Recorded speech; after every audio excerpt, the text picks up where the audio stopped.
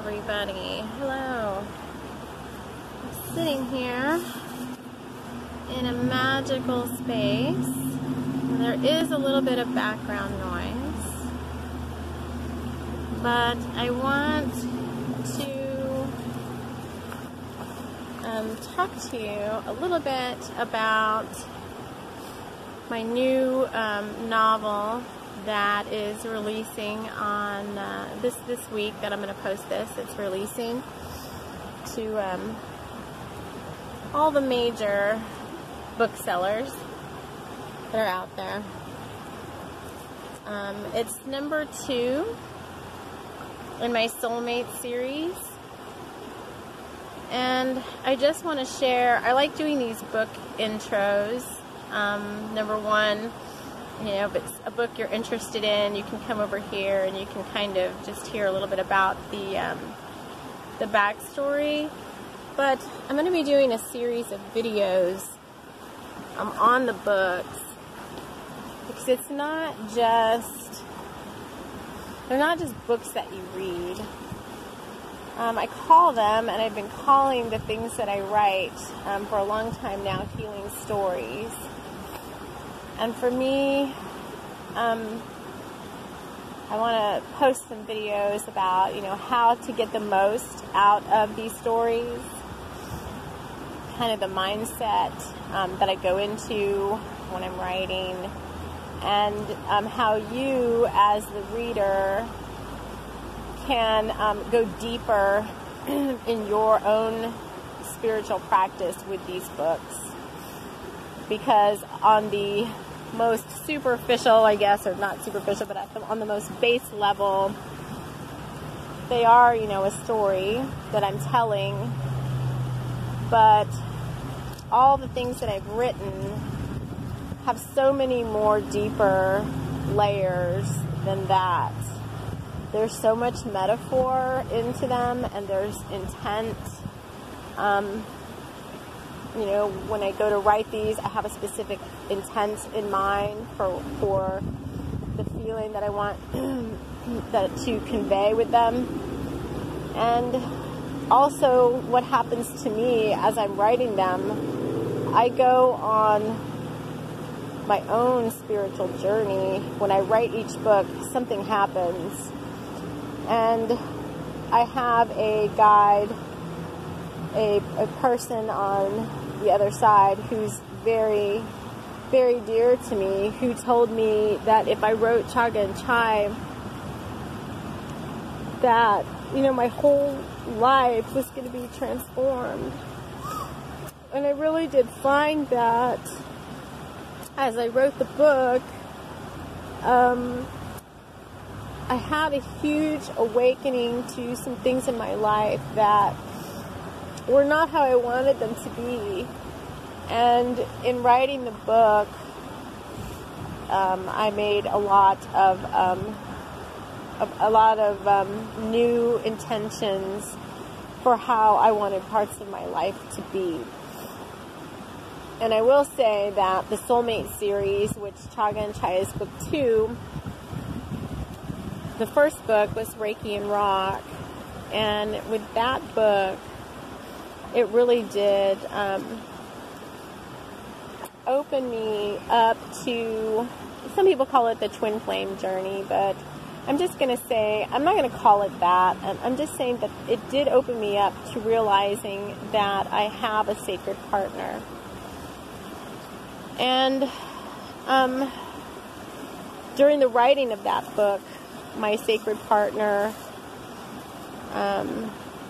not in the physical world, but through spirit, introduced himself to me. And it's someone that's been with me like my whole entire life. And I never realized, you know, like who he was. Like, I knew that I had beings on the other side, like watching over me, guiding, protecting me. But there was always this deep love from the other side, and I never realized it was actually a person. I never realized it was a person. until after writing Reiki and Rock, about maybe 6 months later, this person revealed themselves to me. And that was just an amazing, amazing awakening. So that's the kind of intent and things that I'm not going to promise you are going to happen for you, but that's my intent behind these books, especially the Soulmate series, is that you open up to the love within and around you.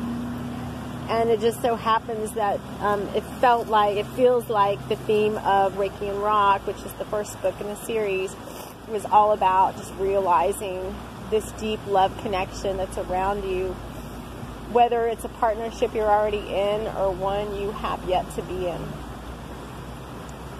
And so CHAGA and Chai, he told me that if I wrote this book, that I would things would never be the same again.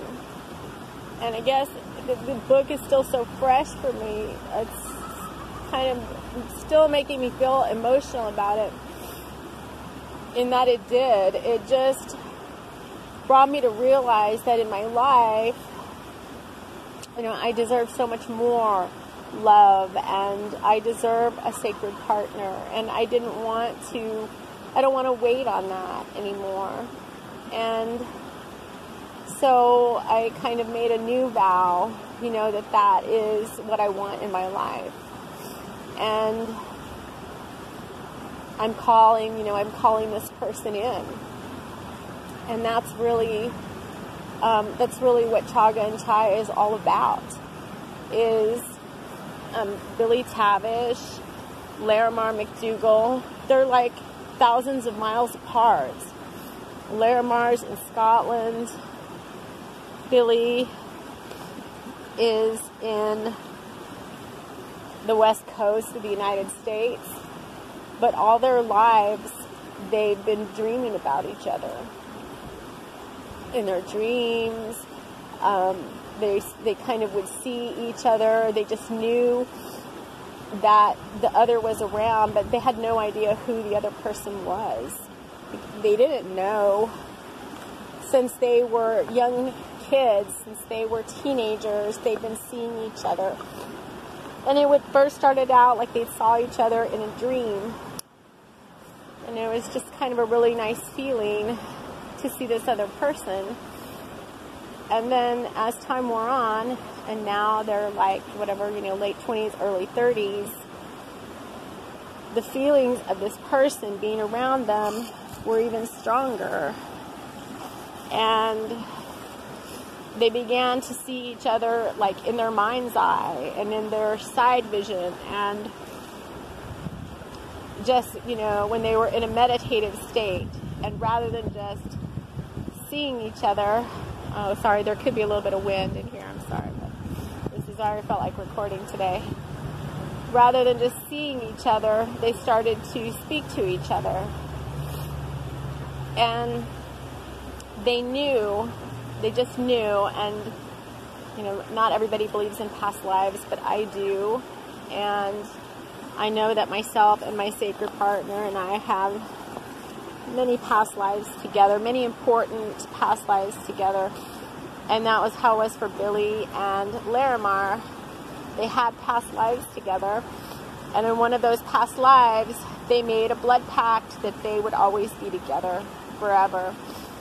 And that pact, when it was made in blood, I've spoken about this before on some of my other videos, that pact is unending unless the two people that made it decide to break it.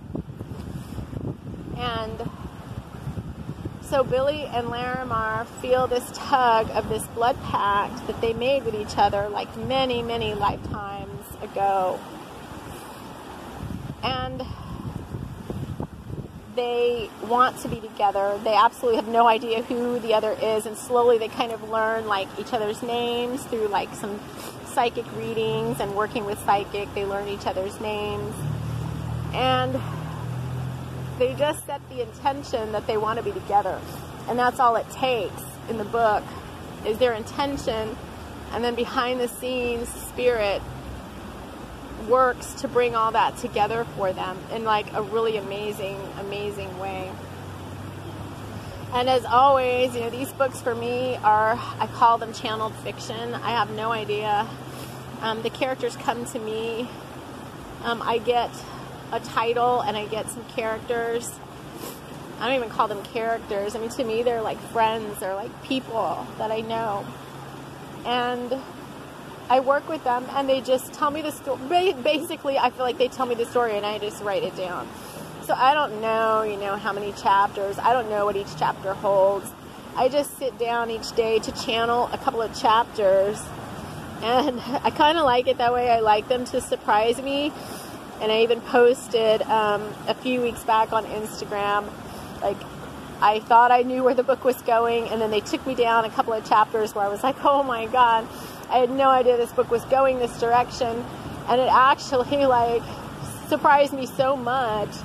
It took me like a couple days to actually just sit with it, what had happened in those chapters, so I could kind of just like absorb it all. And my voice is a little bit off because I've been sick now. Oh my gosh, I've been sick since the 12/12 gateway. So I'm still, still feeling this, whatever you want to call it, spiritual ascension flu or whatever it is. It's still here. So my voice, and there is a little bit of traffic sounds around me, so don't ditch me on the sound quality here. I think that the river flowing and the beautiful outdoor scenery here, and this is a major ley line in this area. There's very powerful energy here. My intent is for that to come through in this video, along with the telling of this backstory of Chaga and Chai. So you can feel that energy around you. I don't even remember, like, who knows, maybe the idea for that book came here. I used to write outside a lot, but this little place is kind of hard to get to, so I just kind of come here for inspiration. And when I need to do some earth grid work myself. But anyway, back to Chaga and Chai. So I just sit with what happened, which was there's always like a major pivotal turning point in each book. And then kind of from there, they'll show me kind of what the rest of the book is going to be about. They just give me kind of a sense of it. And they told me it was going to be 22 chapters, and it did end up being 22 chapters. And it ended the way I would want to meet my sacred partner. I'm not going to share that with you because I want you to experience that part for yourself. But I will say that they do meet. Larimar and Billy finally do meet. And it's really amazing. And I thought it was going to be the end of a book. So when I wrote Reiki and Rock,